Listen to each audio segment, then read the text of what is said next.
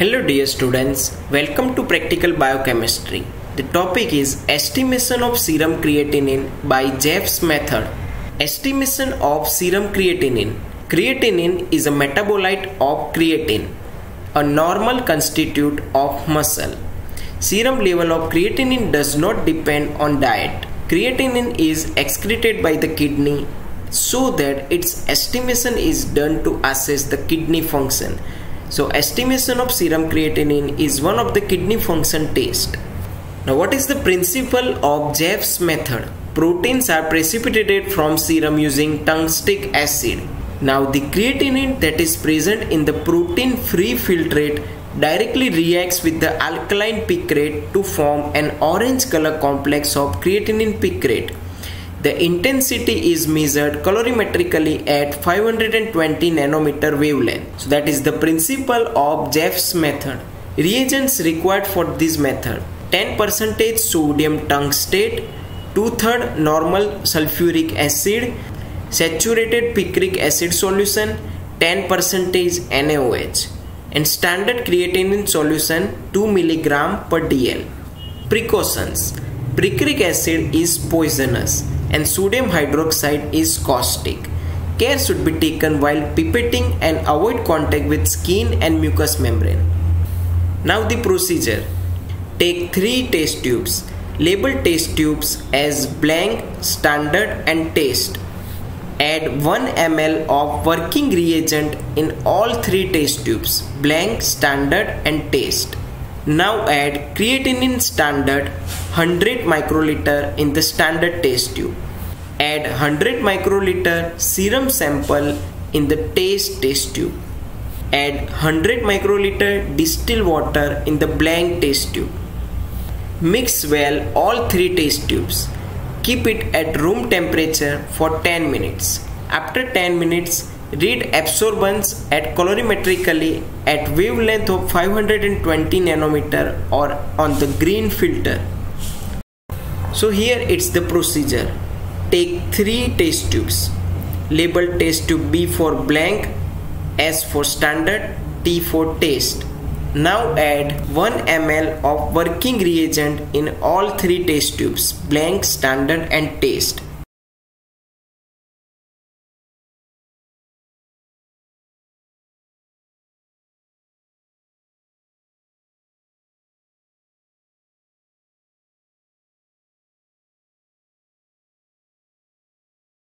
Add 100 microliter of distilled water in blank test tube.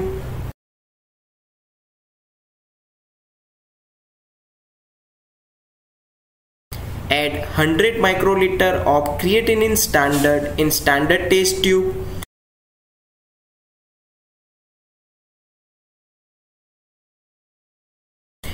Add 100 microliter of serum sample in test tube.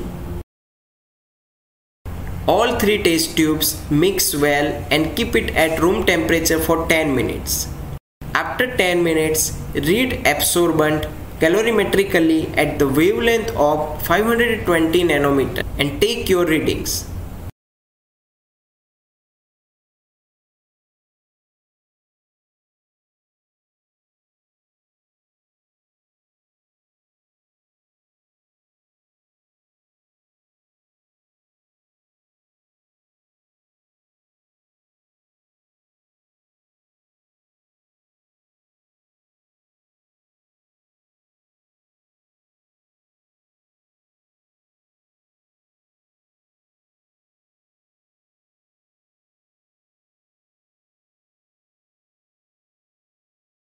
Now the observation.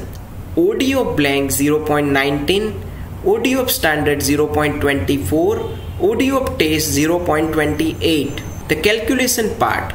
OD of test minus OD of blank divided by OD of standard minus OD of blank multiplied by concentration of standard is equal to 0.28 minus 0.19 divided by 0.24 minus 0.19 multiplied by 2 is equal to 0.09 divided by 0.05 multiplied by 2 is equal to 3.6 milligram per dl.